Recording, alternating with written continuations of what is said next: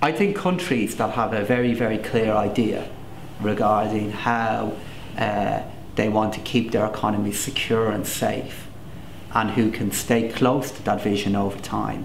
have proven that that is a very, very successful model regarding how to